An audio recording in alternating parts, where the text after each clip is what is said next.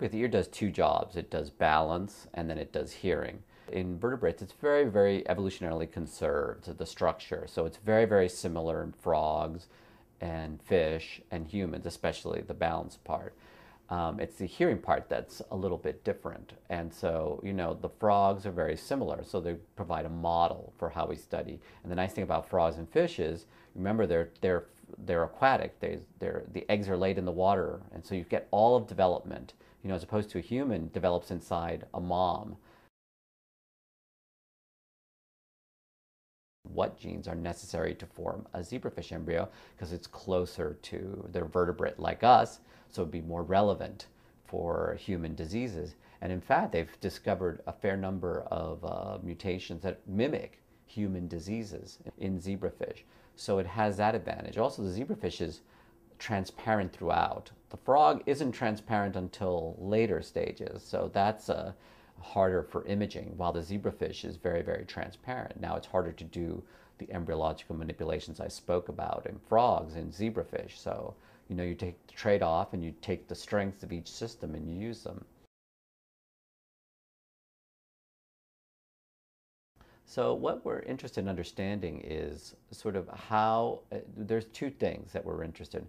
We're interested in how the ear gets patterned during development and how those defects in patterning relate to the malformations that we see in humans born with congenital deafness. Is there a correlation? So we can see if this particular gene or this particular region is impacted, maybe that's the same one being impacted in humans with similar inner ear malformations. So that's the goal of that project. In the zebrafish, we're interested in the inner ear. This flap of skin goes on to form many cell types. There's the sensory cell, there's the neurons that wire the ear into the brain. And there we're interested in how does a cell, that's sort of not defined at a particular, that early stage development, decide to become a sensory cell, a neuron, or any of the dozens of other cell types that are forming in the ear. And we're particularly interested in that decision early on in development and the genes that are involved in deciding what cell type to form, as well as putting in those sensory organs into the right part of the ear. It's very important, not just to regenerate hair cells, but it's important to put them in the right place. And that's what we're trying to understand, is how they get positioned in the right place.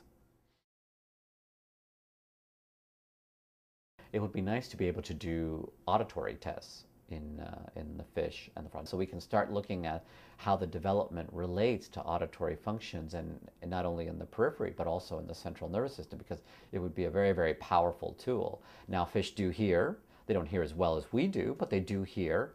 And the problem is, it's difficult to do hearing tests on fish, as you can imagine. They don't cooperate very well. They can't tell you their perceptions of things. And so there are people that do ABRs on fish. You have to wait till they're about 12 days old to do that. So that's pretty late. When we're thinking of fish, they take about a month to develop from fertilization to adulthood. And that's part of the advantage of them. They're very, very fast. The ear begins to form at 15 hours after fertilization. That makes it, instead of weeks in mammals. So you have that advantage. And so we'd like to try and do some of these types of tests and sort of see if we can make behavioral tests that can tell where the fish is actually discriminating different frequencies of sound, for example.